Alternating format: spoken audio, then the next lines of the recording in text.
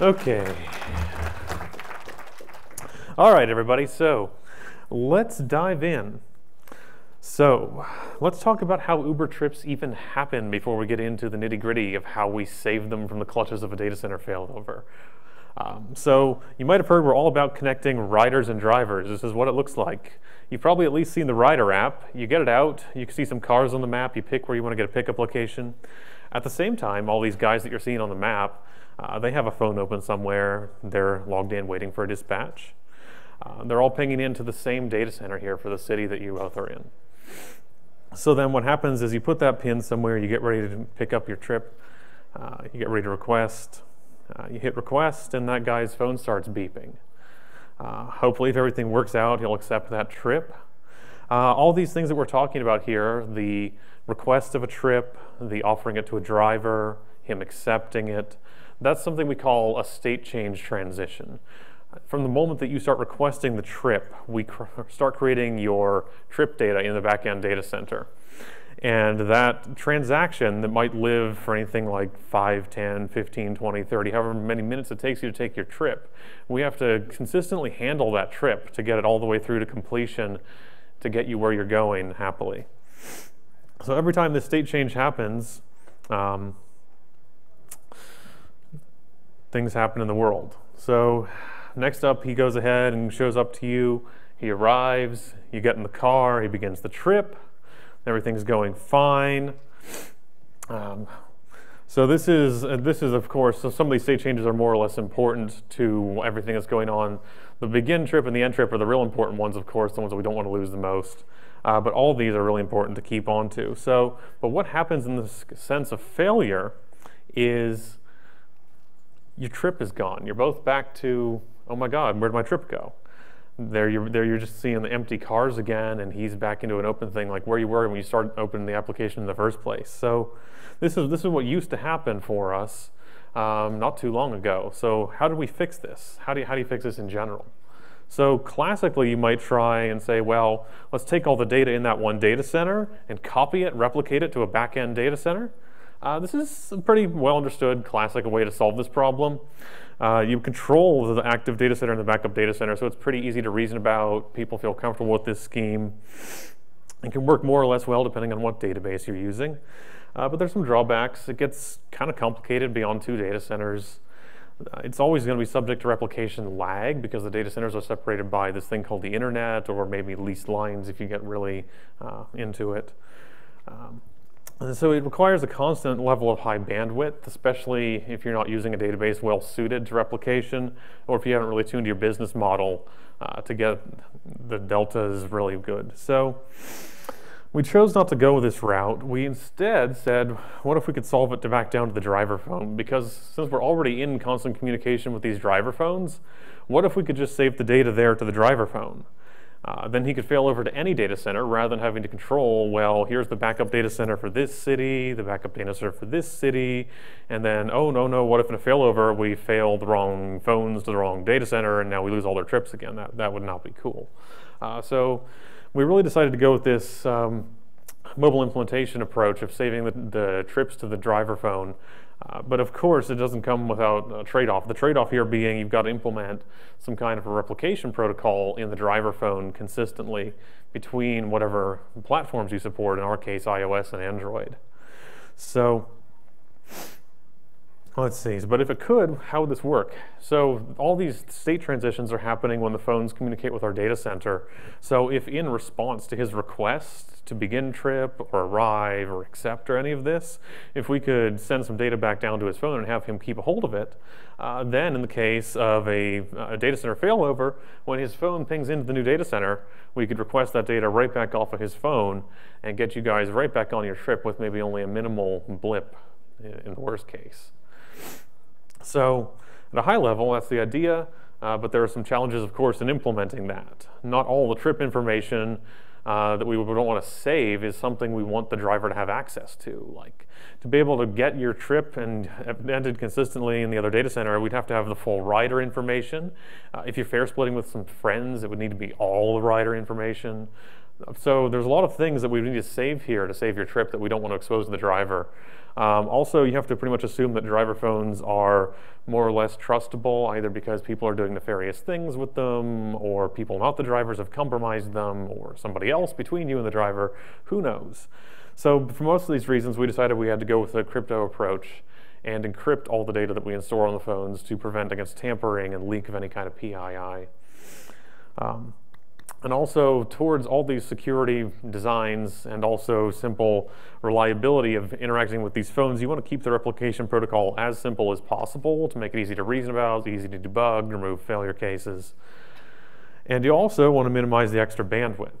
Kind of glossed over the bandwidth impacts when I said, back-end replication isn't really an option. But at least here, when you're designing this replication protocol at the application layer, you can be much more in tune with what data you are serializing and what you're deltafying or not, and really mind your bandwidth impact. Especially since it's going over a mobile network, this becomes really salient. So how do you keep it simple? In our case, we decided to go with a very simple key value store. So with all your typical operations, get, set, delete, and list all the keys, please. With one caveat being that you can only set a key once, so that you can't accidentally overwrite a key, and it eliminates a whole class of weird programming errors or out of order message delivery errors that you might have in such a system. And this did, however, then force us to move what we call versioning into the key space, though. Like, you can't just say, oh, I've got a key for this trip, and please update it to the new version on each state change. Instead you have to have a key for trip and version, and you have to do this, set a new one, delete the old one, and that at least gives you the nice property that if that fails partway through between the set and the delete, you fail into having two things stored rather than no things stored. So there are some nice properties to keeping a nice simple key value protocol here, and then makes failover resolution really easy because it's simply a matter of what keys do you have, what trips do you store, what keys do I have in the back-end data center, compare those, and come to a resolution between those set of trips. So that's a quick overview of how we built this system. My colleague here, Nikun Jagarwal, is going to give you a rundown of some more details of how we really got the reliability of this system to work at scale.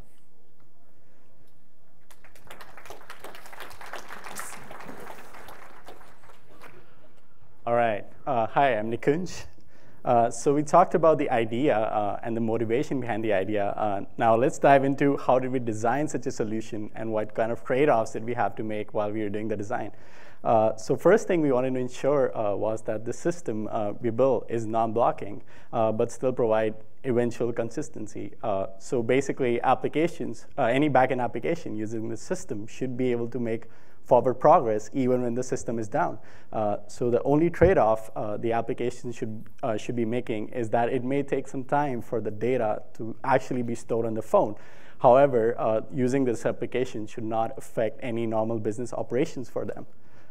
Secondly, we wanted to have an ability to move between data centers without worrying about data already there.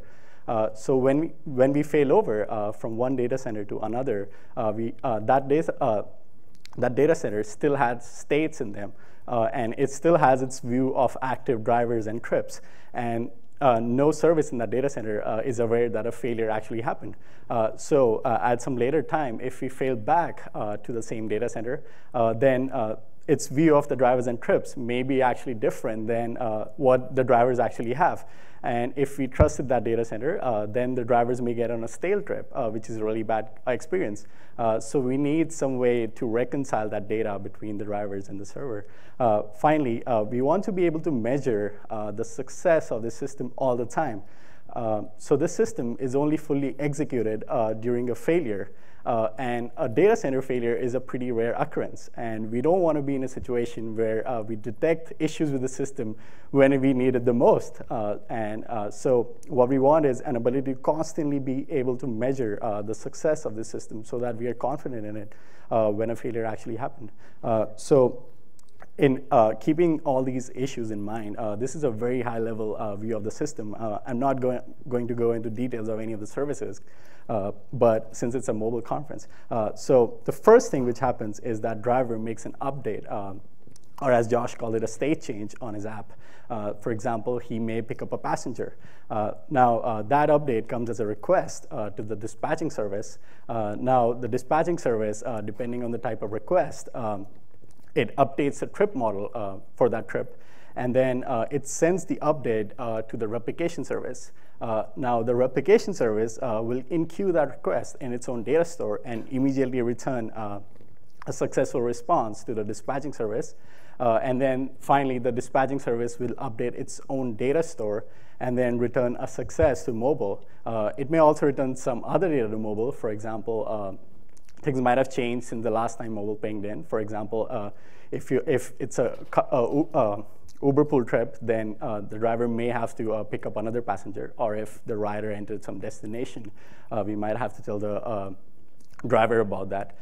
And in the background, the replication service encrypts that data, obviously, since we don't want drivers to have access to all that, and then sends it to a messaging service. So messaging service is something which we built as part of the system. It maintains a bidirectional communication channel with all drivers on the Uber platform. And this communication channel is actually separate from the original request response channel, which we've been traditionally using at Uber for drivers to communicate with the server. So this way, we are not affecting any normal business operation due to this service.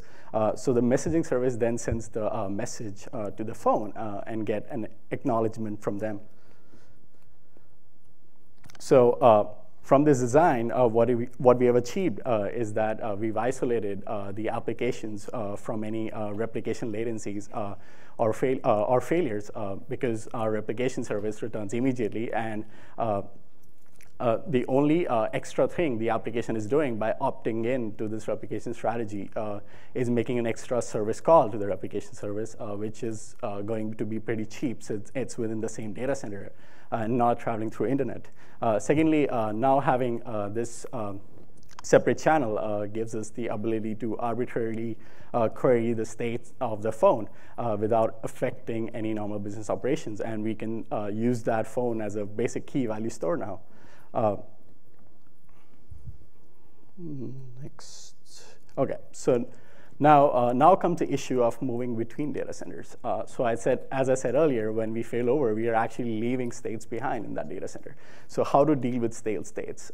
So the first approach we tried was actually do some manual cleanup. So we wrote some cleanup scripts, and every time you fail over from our primary data center to a backup data center, somebody would run that script in our primary, and it will go to the data stores for the dispatching service, and it will clean out all the states there.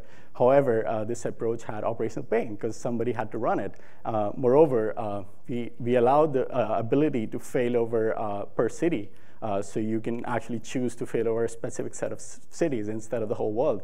And in those cases, this script started becoming complicated. So then we decided to tweak our design a little bit so that we solve this problem. So the first thing we did was, so as Josh mentioned earlier, the key which is stored on the phone contains the trip identifier and the version within it. So the version used to be an incrementing number so that we can keep track of any forward progress you're making. However, we changed that to a modified vector clock. So using that vector clock, we can now compare data on the phone and data on the server. And if there is a mismatch, we can detect any causality violations using that. And we can also resolve that using a very basic config resolution strategy. So this way, we handle any issues with ongoing trips. Now, next came the issue of completed trips. So traditionally, what we've been doing is when a trip is completed, we will delete all that data about the trip from the phone. We did that because we didn't want the replication data on the phone to grow unbounded. And once a trip is completed, it's probably no longer required for restoration. However, that has a side effect that mobile has no idea now that this trip ever happened. So what will happen is if we fail back to a data center with some stale data about this trip, then you might actually end up putting the driver on that same trip, which is a pretty bad experience because he's suddenly now driving somebody which he already dropped off, and he's probably not going to be paid for that. So what we did to fix that was, so on trip completion, we would store a special key on the phone, and the version within that key has a flag in it. That's why I call it a modified vector clock. So it has a flag which says that this trip has already been completed, and we store that on the phone. Now, when the replication service sees that this driver has this flag for the trip, then can tell the dispatching service that, hey, this trip has already been completed. You should probably delete it. So that way, we handle completed trips. So if you think about it, storing trip data is kind of expensive because we have this huge encrypted blob of JSON maybe, but we can store the completed trips, a lot of completed trips because there's no data associated with them. So we can probably store weeks worth of completed trips in the same amount of memory as we would store one trip data. So that's how we solve stale states. Okay, so now next comes the issue of ensuring 4 nines for reliability. So we decided to exercise the system more often than a data center failure because we wanted to get confidence that the system actually works. So our first approach was to do manual failovers. So basically what happened was that a bunch of us will gather in a room every Monday and then pick a few cities and fail them over. And after we fail them over to another data center, we'll see for how many, what was the success rate for the restoration. And if there were any failures, then try to look at the logs and debug any issues there. However, there were several problems with this approach. First, it was very operationally painful. So we had to do this every week. And for a small fraction of trips, which did not get restored, we will actually have to do fare adjustments for both the rider and the driver. Secondly, it led to a very poor customer experience because for that same fraction, they were suddenly bumped off trip and they got totally confused, like what happened to them? Thirdly, it had a low coverage because we were covering only a few cities. However, in the past, we've seen problems which affected only a specific city. Maybe because there was a new feature rollout in the city, which was not global yet. So this approach does not help us catch those cases until it's too late. Finally, we had no idea whether the backup data center can handle the load.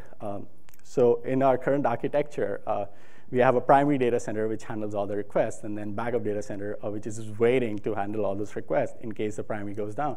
But how do we know that the backup data center can handle all those requests? So one way is maybe you can provision the same number of boxes and same type of hardware in the backup data center, but what if there's a configuration issue in some of the services? You wouldn't never catch that. And even if they're exactly the same, how do you know that each service in the backup data center can handle a sudden flood of requests, which comes when there is a failure?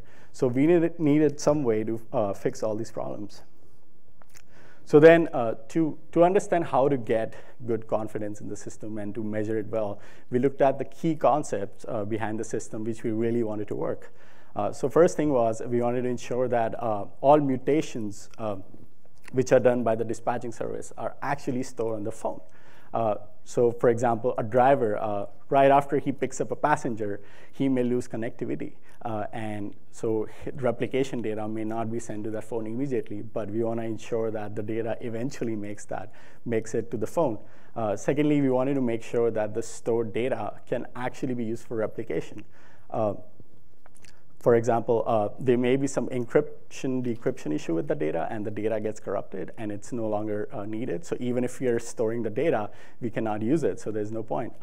Or restoration actually involves rehydrating the states within the dispatching service using the data. So even if the data is fine, if there is any problem during that rehydration process, some service behaving weirdly, we would still have no use for their data, and we will still lose the trip, even though the data is perfectly fine. Finally, as I mentioned earlier, we needed a way to figure out whether the backup data center can handle the load. So to monitor the health of the system better, we wrote another service, and every hour it will get a list of all active drivers and trips from our dispatching service. And for all those drivers, it will use that messaging channel to ask for their replication data. And once it has the replication data, it will compare that data with the data which the application expects. And doing that, we get a lot of good metrics around like how much data has been, what percentage of drivers have data successfully stored to them. And we can even break down metrics by region or by any app version. So this really helped us drill into the problem.